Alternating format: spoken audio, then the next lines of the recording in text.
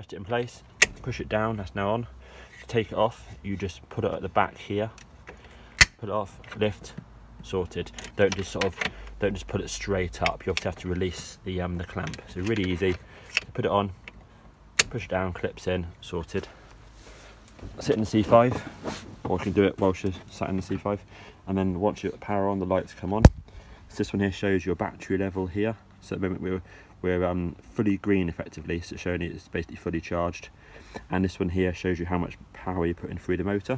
So all you do, and this is a very important bit, unless you're literally a child and you weigh nothing, you need to sit in the pedal up to walking speed. Then you press the throttle here, which is underneath this square cover. So a little micro switch there, little red dot, just there. So all you do is you pedal up to walking speed. That's all the two pushes, then throttle, and obviously brake. So really easy. So you literally just pedal. You look like once or twice, just up to walking speed. That's all you need to do. Then you can throttle. Obviously the pedal's there, so if you were to go up a hill, you would assist the motor by pedaling up the hill, of course. Or if you want to pull away quickly from a corner, from a road junction, you would pedal as well as throttling, of course, so you can get away from the corner quickly. So yeah, let's just flip this round. There.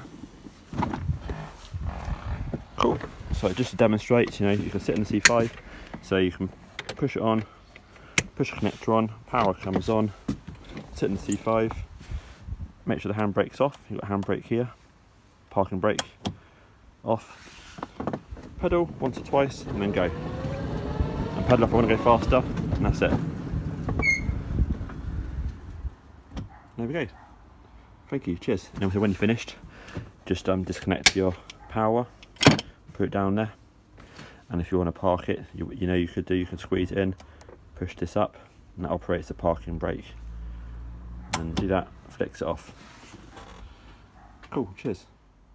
So part 2, just some quick additional items you might want to know about. So you connect the battery on, got your lights. So here, this switch here operates the front and rear lights, just in case you want them on.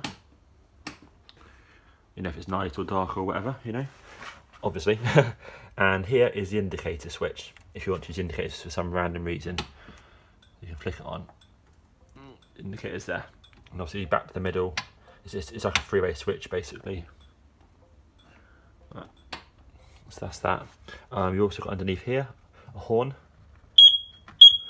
I don't know if the second C5 has a horn on or not, but the other one definitely has indicators on as well.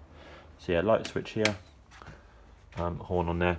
This C5 here, with the grey boot, this one here has the upgraded disc brake on the front. So this one here is the better C5 to use, because it stops easier if at speed, for example. The other C5 is completely standard, so it has a standard front brake on it. So just a very minor bit of information. Otherwise they're the same. I've got 2 of these batteries which are the same.